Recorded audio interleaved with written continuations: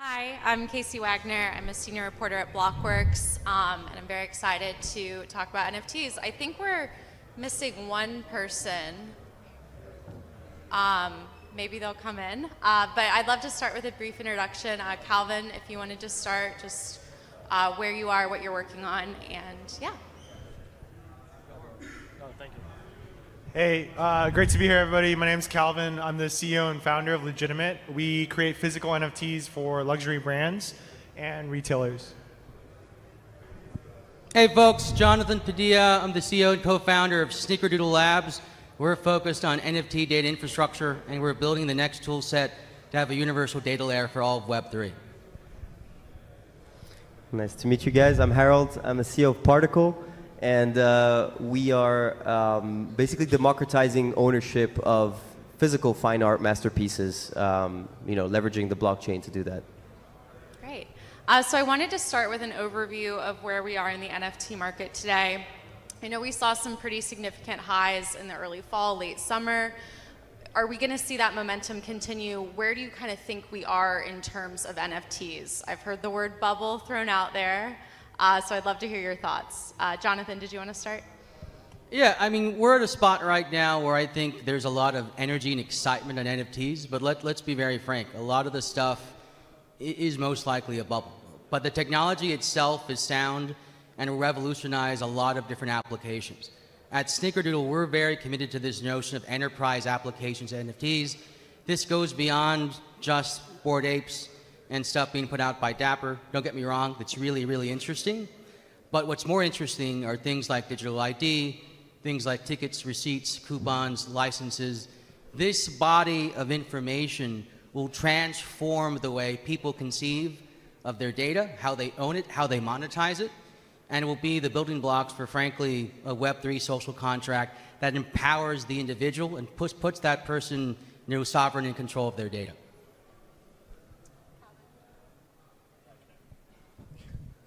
I'm going to probably stray away from commenting too much about the general NFT market. I will say I agree with Jonathan. There are significant real-world use cases as it pertains to retail products today, anti-counterfeit being one of them that we specifically focus a lot on, liquidity and also just supply chain and transparency. So.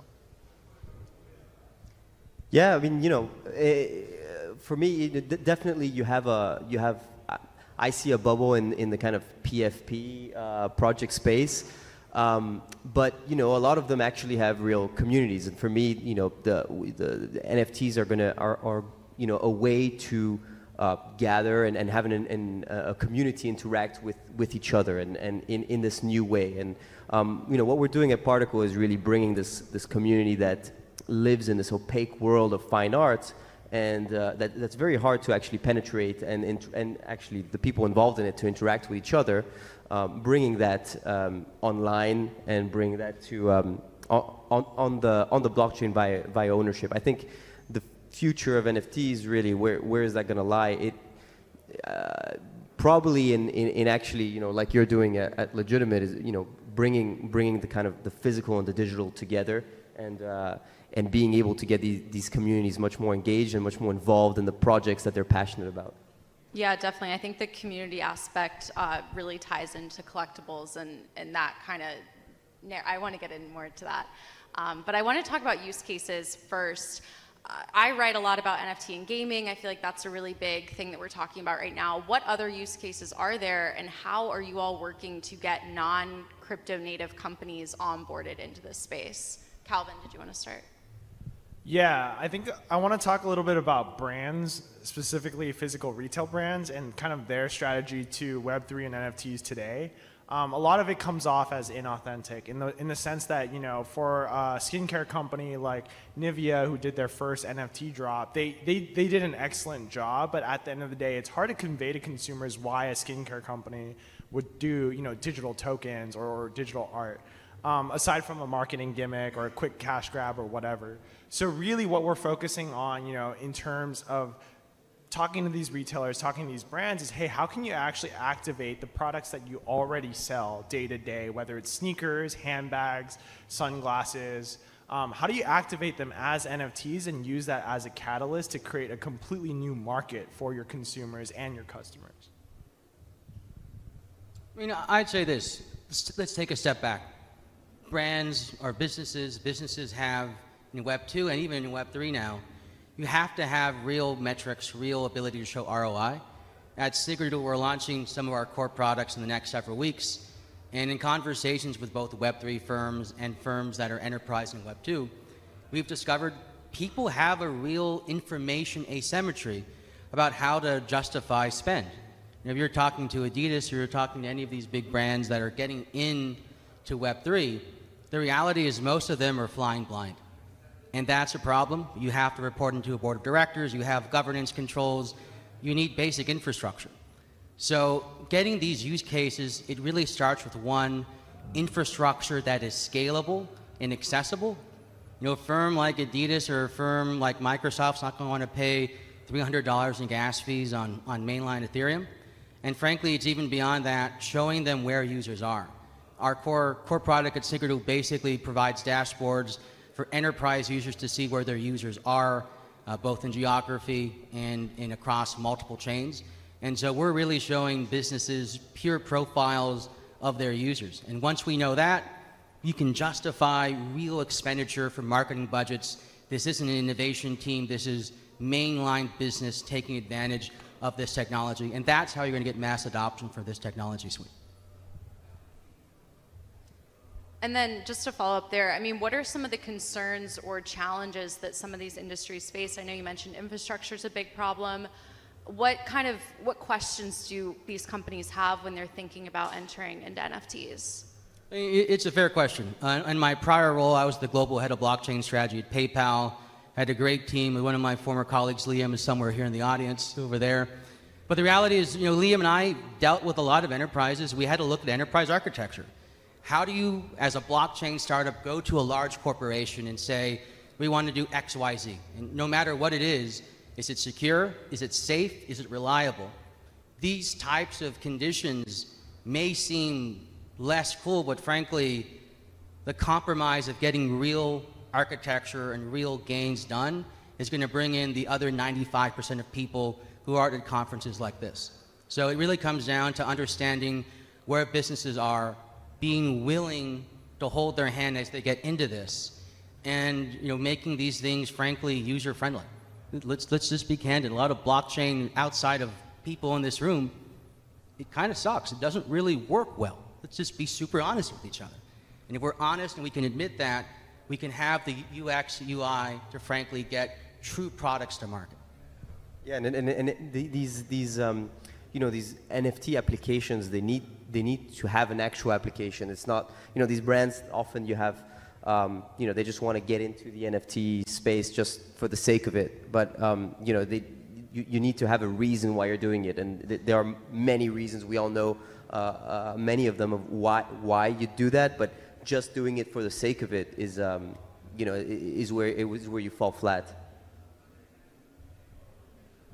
Yeah, I think one of the primary concerns that brands have brought up is fundamentally like you said, they're in the dark here, right? At the end of the day, we are the pioneers, everybody in this room, and especially for some of these luxury brands that you're starting to see more and more in-house Web3 teams pop up. A lot of Puma, Gucci, all the LVMH brands, and at the end of the day, this is an opportunity for us to really come in and say, hey, actually, this is the right way to do it, and there have been a lot of half-baked attempts at integrating NFTs into retail strategy, into branding strategy, and really in terms of what we do at Legitimate is we start working with brands from day zero, and we fixate on a very specific problem that they have. In most cases with luxury brands, it's counterfeit, right? It's a $400-500 billion industry, and we're saying, hey, with NFTs and with blockchain, you can actually solve this entire problem and provide your consumers a layer of transparency that's never been possible before.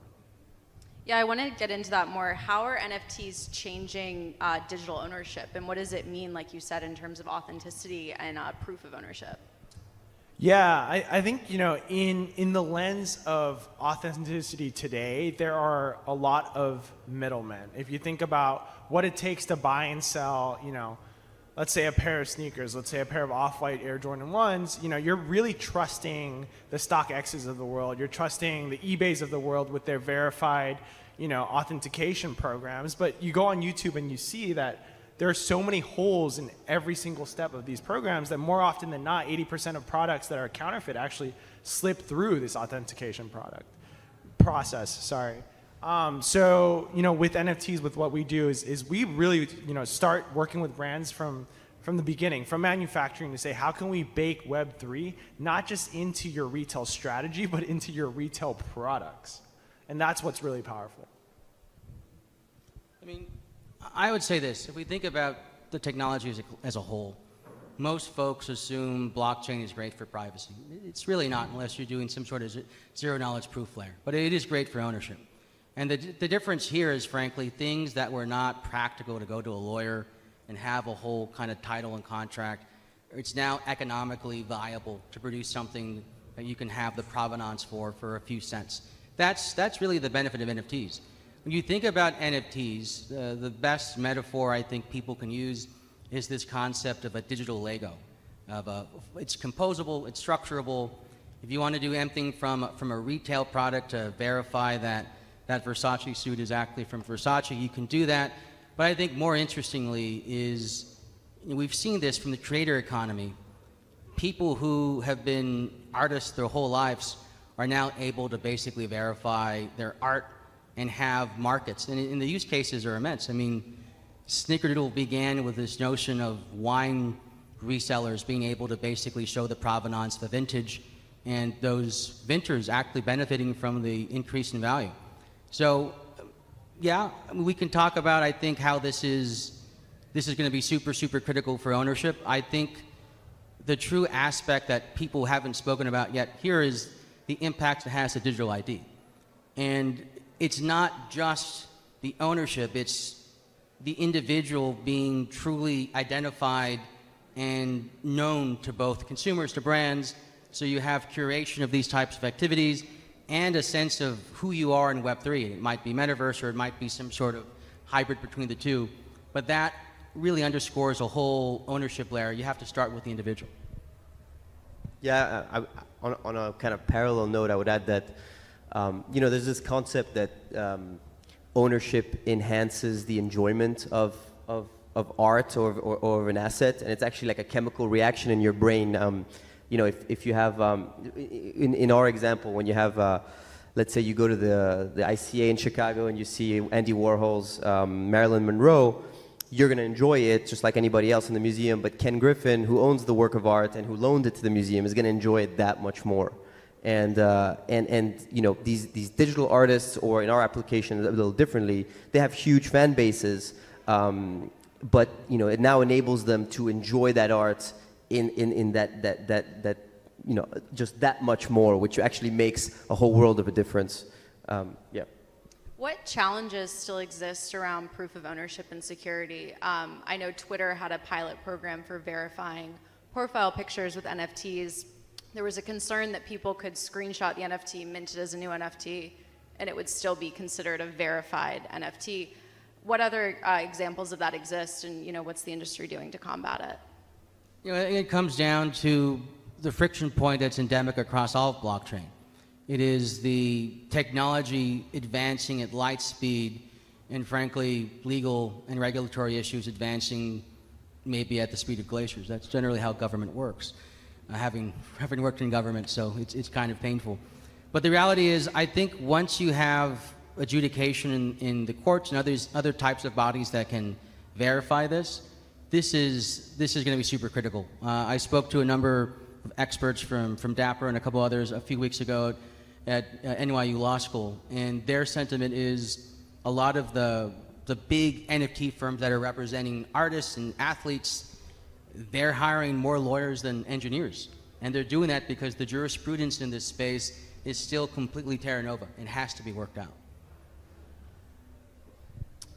I think that fundamentally, one of the mistakes that I see a lot of projects and designers, product designers, whatever, head down is projecting Web3 technology into Web2 experiences. And going back to the Twitter, the Twitter profile picture, thread, it's really kind of taking this notion of, okay, using any profile picture as an avatar, that might not be what avatars or NFTs look like in 2, 3, 5 years, right? And in a similar way, for us specifically at Legitimate, one of the biggest problems are the phishing scams, right? Where you have a website that looks exactly the same like, the actual legitimate website. And at the end of the day, I fundamentally believe that the user experience paradigm for how Web3 technologies emerge in the upcoming years will be drastically different than what we're seeing today. And you could already see that happening in the sense of moving from, what's considered MVP. And I say this in the lens that this whole space is an MVP right now. And we have a lot of work to do, right?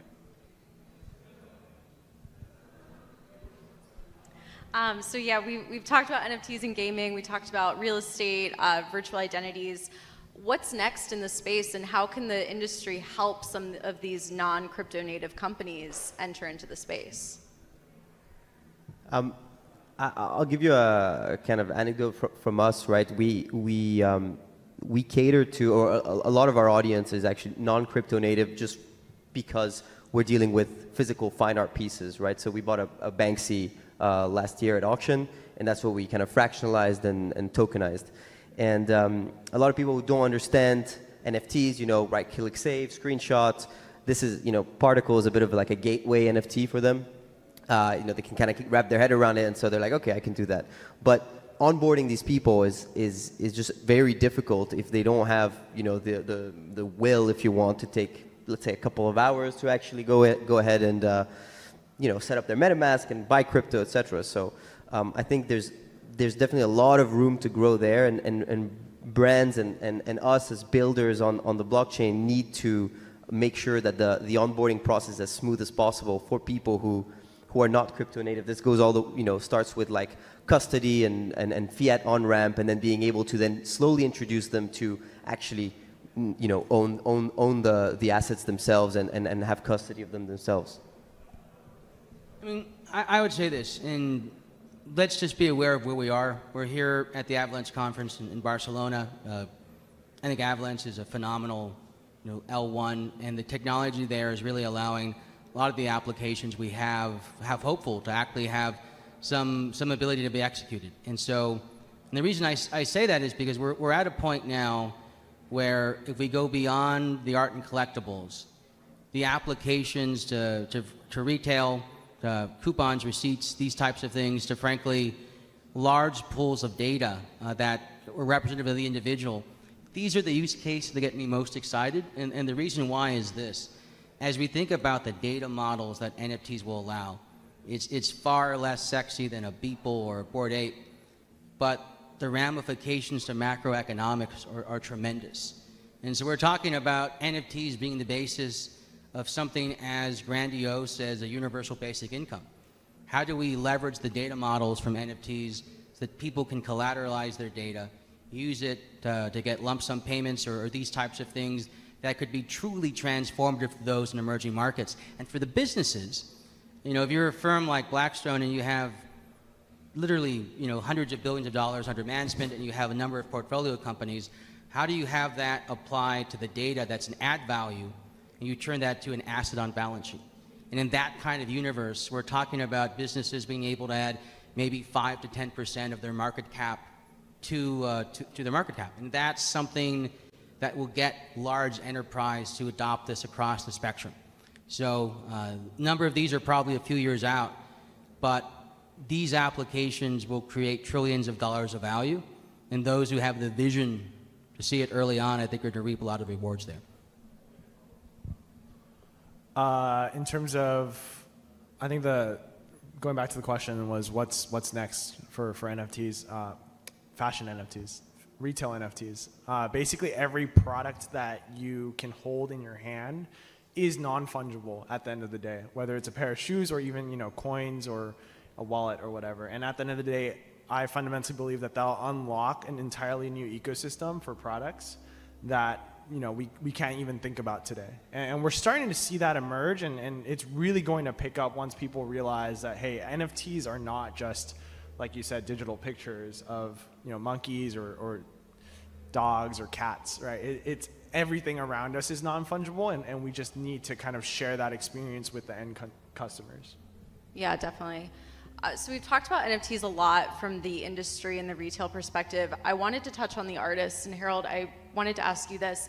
I mean, how do NFTs change the way artists work, and especially with these physical pieces that then get tokenized? How are they thinking about it? I mean, it varies greatly, right?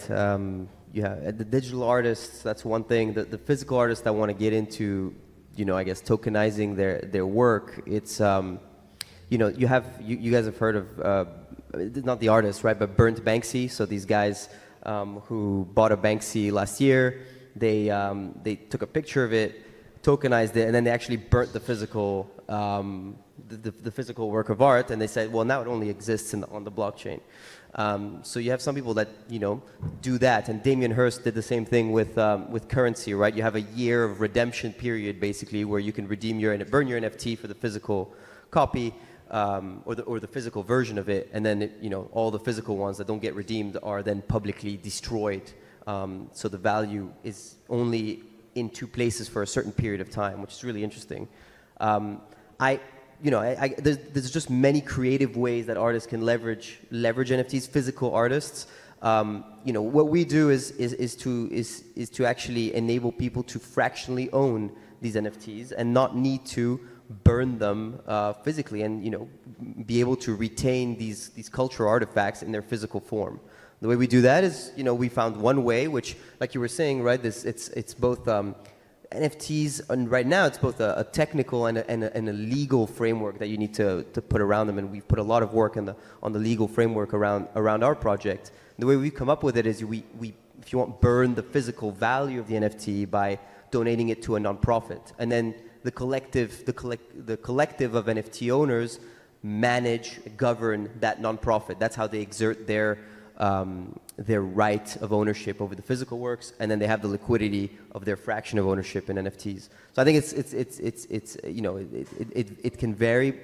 What's great about this whole space is that you can be as creative as you want with, and it's actually an artistic process in itself of how you actually tokenize your works. Any other? Okay. We have a few minutes left. I wanted to ask if anyone from the audience had any questions.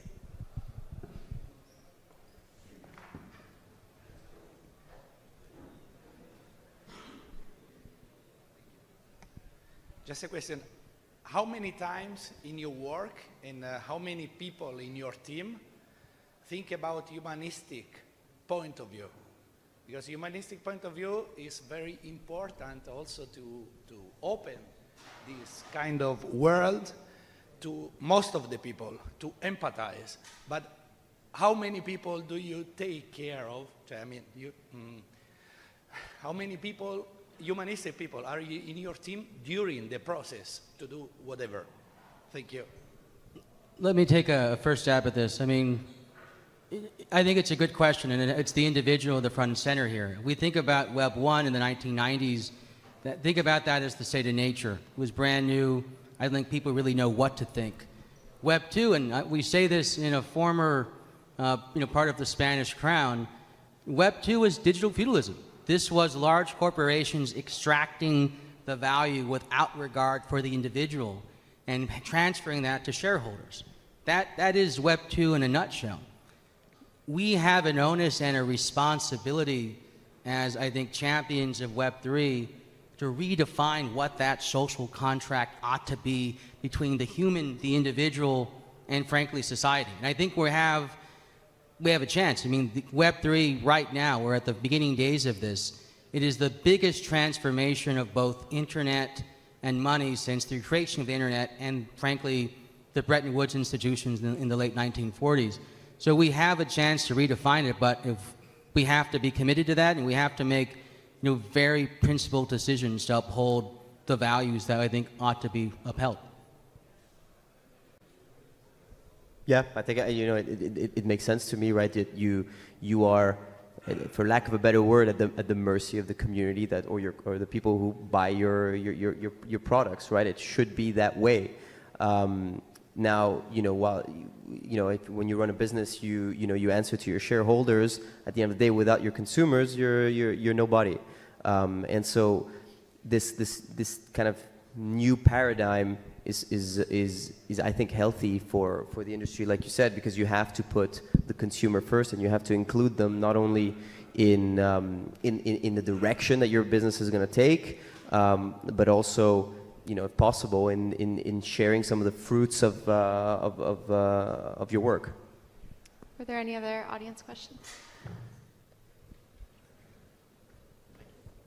Hi, this one's specifically for Calvin. I'm wondering what you're doing with Legitimate and what similar phygital companies are doing more broadly to ensure that, with great power comes great responsibility, and with these new sort of gateways into the phygital space, how do we ensure that this data isn't going to be mistreated or mishandled?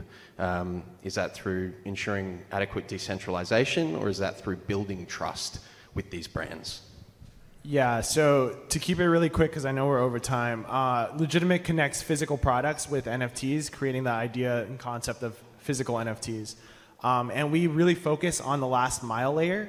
So a lot of different projects have attempted to tokenize physical products through NFTs to increase liquidity or provide less friction when trading these physical assets as stores of value.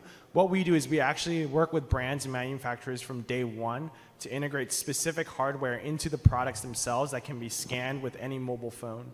Once you scan it, you can actually claim the NFT, and that NFT is bound to that product, no matter what marketplace you sell on or no matter what trading mechanism you use. And at the end of the day, one of the things that we really do believe is that physical and digital should remain the same. And you've seen multiple instances of projects not doing this, and talk to me afterwards, and I'm more than happy to kind of give you a few examples. But at the end of the day, digital provenance and physical provenance is extremely important, especially as it pertains to physical retail and physical art. Thank you all so much. Thank you. Give it up for the panel. Thanks. Thanks.